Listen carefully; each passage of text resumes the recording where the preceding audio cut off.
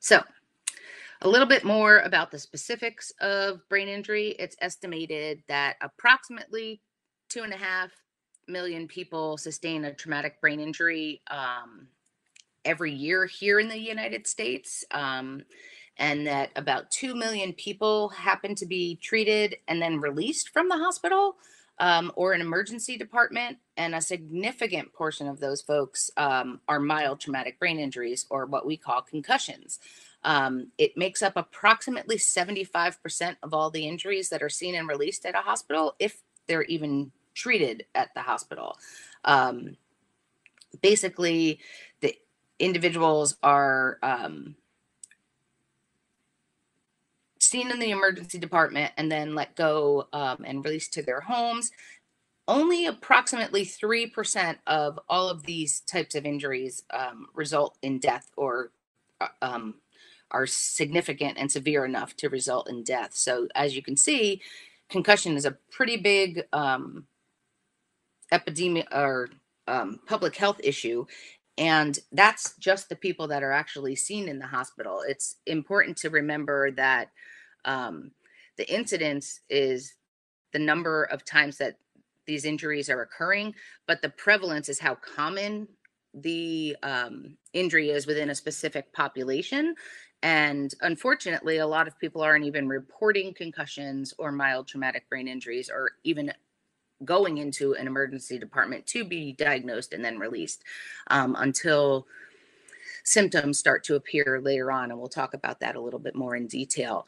The brain injury itself is the most prevalent disability here in the United States. It's estimated that approximately 13.5 million Americans, or 4.5% of our entire population, are currently living with a brain injury. So they've had a clear diagnosis and been released and are home trying to live their lives after they've received an insult to the brain.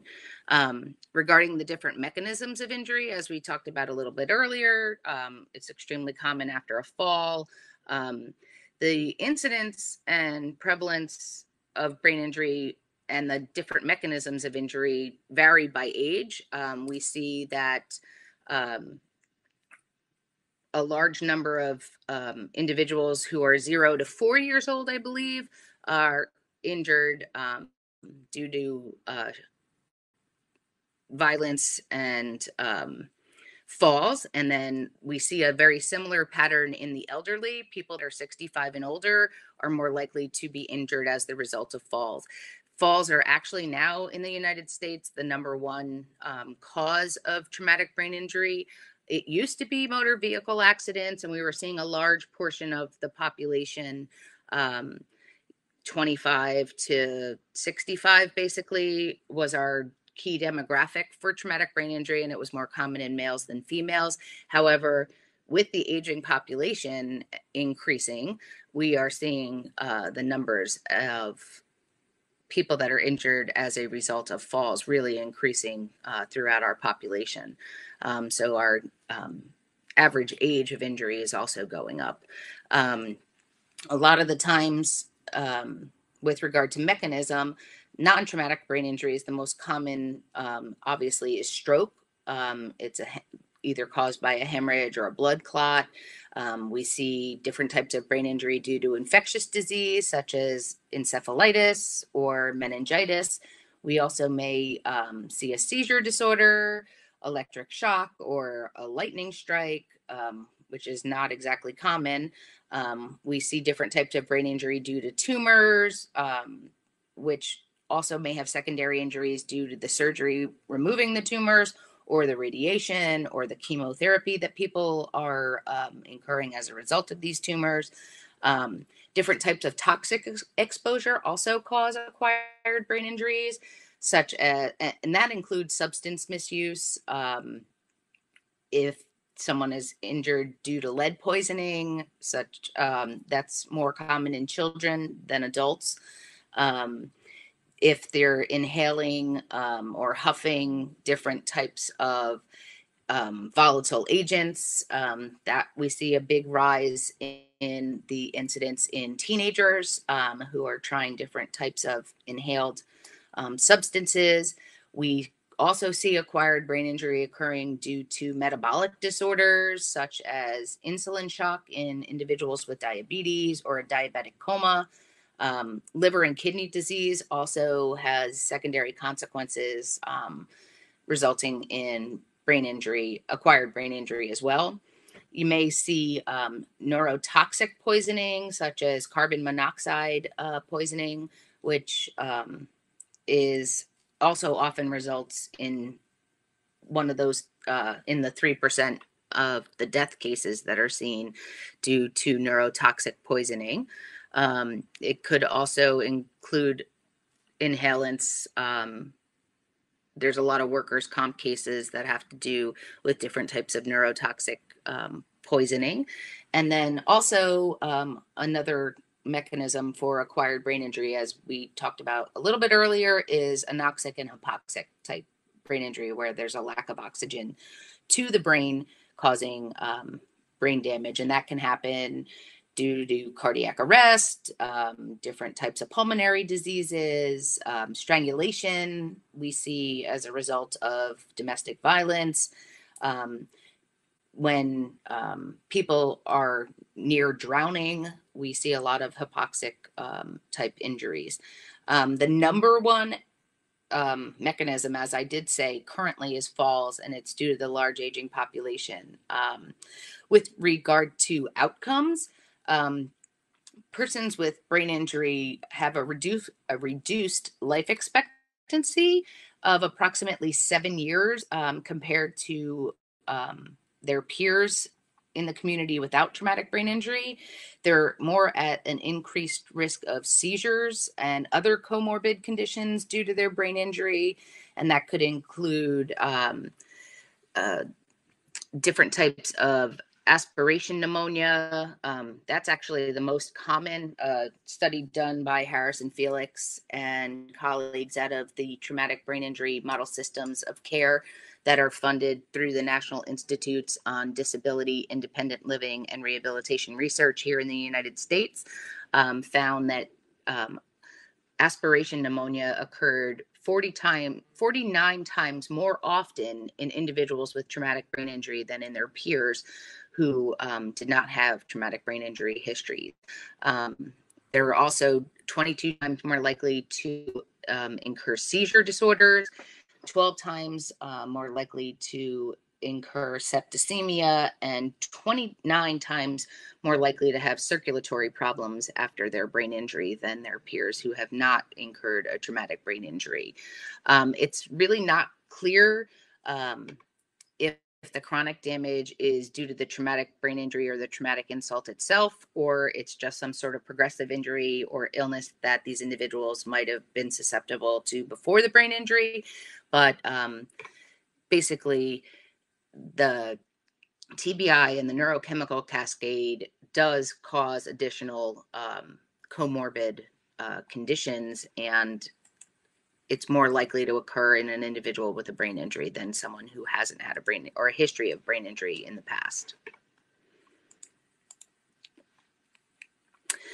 So with regard to the different types of severity of traumatic brain injury, it's typically characterized into 3 levels of severity, which include mild, moderate, and severe. And as our talk today focuses a little bit more on the mild traumatic brain injury, they can have early either a brief or absolutely no loss of consciousness whatsoever. Individuals with a mild traumatic brain injury may or may not experience post-traumatic amnesia.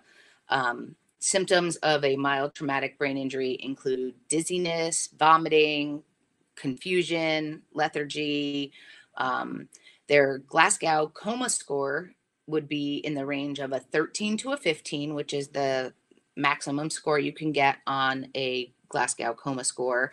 And oftentimes with a mild traumatic brain injury, the imaging that is done, if any imaging is done at all, comes back and it looks pretty normal.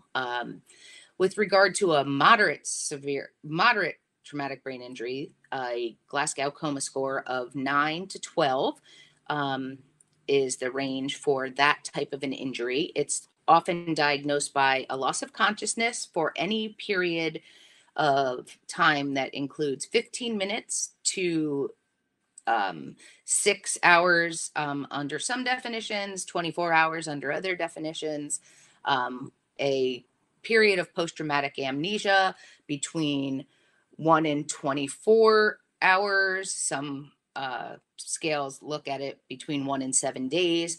And a moderate injury often includes a skull fracture with a contusion or some type of a bleed, hemorrhage within the brain. It also may show up clearer on a CT scan, or different types of findings on EEGs are more likely after a moderate brain injury. And then with regard to the severe injuries, this is the lowest end of the Glasgow Coma score. It's basically anyone that incurs a Glasgow Coma score of 8 or below. And it's often characterized by a loss of consciousness greater than 6 hours on some scales, greater than 24 hours on other scales.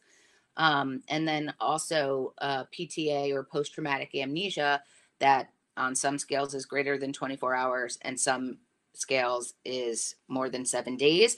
And often you will have significant neurological findings on imaging, EEG. It's not going to take a 7T MRI to find effects of a severe traumatic brain injury. They're pretty significant on the lower end of the imaging scales. Today, as I said, we're going to focus more on the mild TBI and specifically concussion. And there, again, are a variety of different definitions out there for concussion.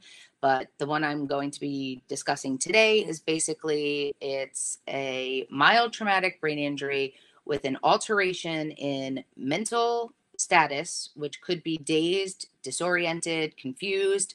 It may or may not involve a loss of consciousness, and that's something that is extremely important. A lot of people say, oh, well, you didn't pass out, you didn't have a concussion, but that's not true.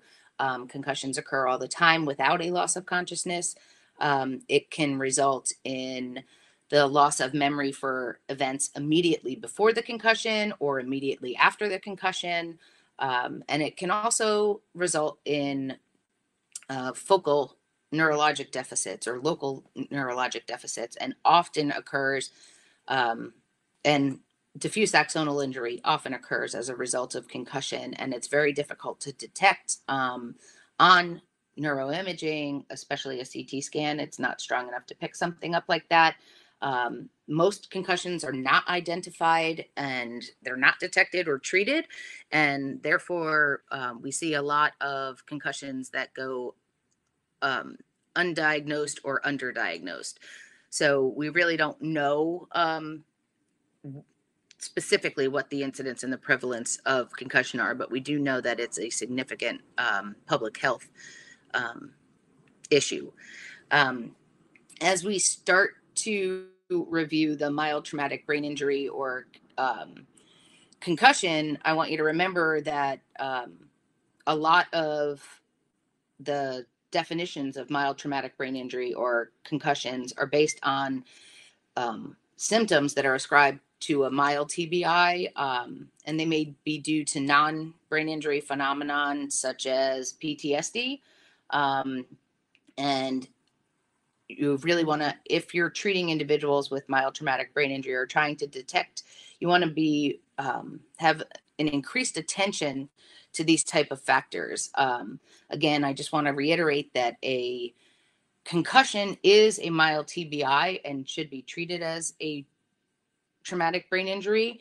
The term concussion is actually a commotion of the brain, and it was derived back in the 16th century by Hippocrates, and back in as far back as 1839, the physiological impact of mild traumatic brain injury had been described in different medical texts.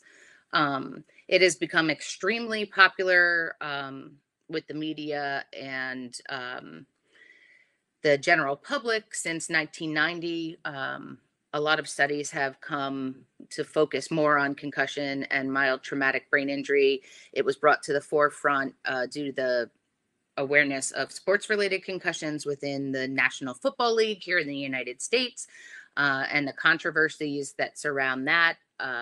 All of the states here in the United States started passing concussion laws for youth sports, and then also back in the 90s, all of the conflicts here in the United States with Operation Enduring Freedom and Operation Iraqi Freedom, and then Operation New Dawn. We saw a huge insurgence of individuals within the military who were occurring mild traumatic brain injuries. And that really focused a lot of attention on mild traumatic brain injury, and a lot of the research funding and focus was to see if we can help those individuals coming back to the States after they served and were experiencing severe symptoms due to their mild traumatic brain injuries. The biggest part of the problem with mild traumatic brain injury nowadays is that there is no clear definition of concussion. It's not a or there's not a common definition. There are a multitude of different definitions. So it's very difficult to compare apples to apples or concussion to concussion and study to study, because guidelines are not in agreement. Identification, diagnosis, treatment. There's still a lot of gray area out there with regard to specific definitions of concussion. Excuse me. The most commonly used definition of concussion is the one that was developed by the American Congress of Rehabilitation Medicine in 1993. And that states that a patient with a mild traumatic brain injury is a person who has had a traumatically induced physiological disruption to their brain function. It's manifested as one of the following: any period of a loss of consciousness, any loss of memory for events prior, immediately before, and immediately after the accident or the hit to the head, any alteration in mental state at the time of the, they say accident, but at the time of the insult to the brain. It could be if a person is feeling dazed, confused, disoriented, and any focal neurologic deficits that may or may not be transient. So they can exist for a period of time after the insult to the head, or they may dissipate pretty quickly. Basically, under the ACRM, the American Congress of Rehabilitation Medicine definition, an individual, the period of consciousness has less than 30 minutes long, and then after minutes, the initial Glasgow Coma score of 13 to 15 would need to be scored, and then also they determine that the length of PTA or post-traumatic amnesia has to be less than 24 hours as well. Since 1993 and ACRM's definition of mild traumatic brain injury, there have been a number of others who have tried to define or come up with a clear definition of mild traumatic brain injury and concussion. And the latest consensus statement came out in 2017 from the International Conference on Concussion in Sports that was held in Berlin in October of 2016. And that panel in Berlin modified the previous definition that says sports-related concussions are a traumatic injury induced by biomechanical forces. They have several common features that may be utilized in clinically defining the nature of the concussive head injury, including sports-related concussion can be caused by a direct blow to the head, face, or neck or elsewhere on the body with an impulsive force transmitted to the head. So if someone falls and there's a rotational injury, or, you know, just the force of the fall itself could cause the brain to move with inside the skull and cause coup contra coup injury, or again with the frontal and temporal lobes commonly hitting some bony prominence within the skull. That's considered also a sports related concussion. It typically results in the rapid onset of short lived impairments, and that affects neurological functioning, and that those short-lived impairments are seen to resolve spontaneously. However, the signs and symptoms could evolve over a number of minutes to hours, and may result in neuropathological changes. The acute signs and symptoms basically reflect functional difficulties rather than structural injuries, and they are the Berlin conference says there's no abnormality that is seen on standard structural or neuroimaging studies. And then also they said that their sports related concussions result in a variety of different clinical symptoms and may not involve the loss of consciousness, as we saw in the other definitions of traumatic brain injury of the mild variety. And that resolution of both the clinical and the cognitive functions seem to come in a sequential course, but some symptoms may be more prolonged than others. And the clinical signs and symptoms can't be explained by drug use, alcohol use, medication use, or other injuries that may occur, such as a cervical injury, a peripheral vestibular type of an injury, or other comorbidities such as psychological problems or coexisting medical problems. And there is clearly still a lot of work that needs to be done with regard to these definitions, because they seem to be, while everyone seems to be having similar definitions, we're still not able to have one simple definition for concussion and mild traumatic brain injury that allows us to speak across multiple studies and compare data and really get a good handle on what this injury looks like and what the incidence and the prevalence are for mild traumatic brain injury overall.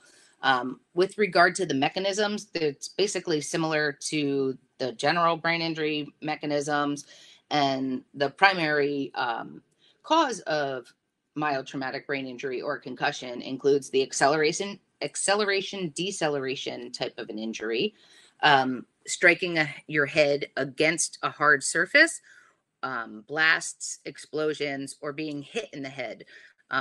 For example, personal case, my daughters both play water polo, and unfortunately, the younger one, who was a freshman last year, got railed in the head with a water polo ball and couldn't figure out what she was doing after the game, and clearly had a concussion by being struck in the head, just by being hit in the head with a ball. So they could occur from acceleration, deceleration injuries with coup contra coup occurring within the brain. It could be hitting your head against something, common in diving accidents, common in bike accidents if someone falls off a bicycle or a horse and hits their head on the floor, and even in sports related concussion, tackling and the head hits the floor, or in soccer if people accidentally go up to head the ball together and hit their heads together. That's often a common mild traumatic brain injury or concussion mechanism as well.